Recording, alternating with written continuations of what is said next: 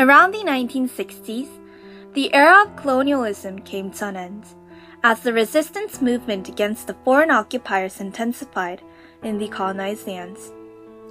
Independence followed for most of these nations, but they remained and still remain under the effective control of major world powers. In this sense, the existence of neo-colonialism, in which Western domination was maintained through indirect economic means instead of political or military means, is clear to most people of the formerly colonized countries. However, did such influence have its roots based upon unfinished colonial relationships? Or did it originate from fundamentally new post-war circumstances? Most of the formerly colonized countries were in poor economic statuses following their independence. This was due to the fact that colonial nations mainly focused on efficiently exploiting resources within these lands.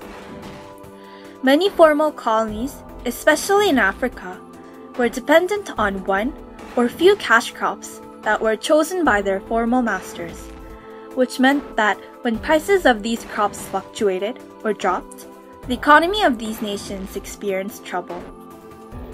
In addition, as they concentrated on primary products such as crops or natural resources, most of these countries had their modern sectors of technology and manufactured goods dependent mainly on imports from the West. The prices of these secondary products arose rapidly compared to those of the primary products, which led formal colonies to suffer from trade deficit. International trades based upon trade liberalization policies aggravated this situation. Aggressive actions were taken by international organizations such as the WTO or the IMF to reduce the tariff barriers and liberate flow of goods around the world. However, unlike developed nations, which had economic capacity to protect their domestic agricultural markets by providing massive subsidies, poor nations in Africa or Asia, which have recently been decolonized, were not able to do so. As this vicious cycle continued, formerly colonized countries did not have sufficient time to build up their own economies to escape the poverty trap, and the gap between the rich and the poor nations increased.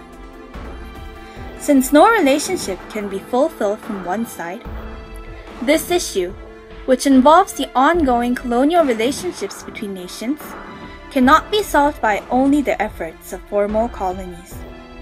Rather, it is a problem that should be discussed and resolved by both sides, moreover, the entire globe.